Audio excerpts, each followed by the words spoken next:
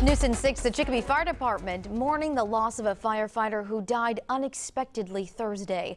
47-year-old Tony Spano was with the Chicopee Fire Department for over a decade. Deputy Fire Chief Wayne LeMay told 22 News Tony enjoyed participating in outdoor fitness races like Battle Frog and won several medals.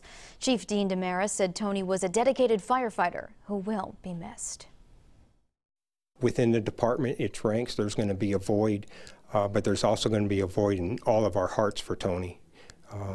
That's our brother and sisterhood, and that void that'll be there forever. Today would have been Spano's 14th anniversary with the Chicopee Fire Department. He was 47 years old and leaves a son and his dad behind. The Saturday's Chicopee Firefighters Ball has been named in Tony Spano's memory.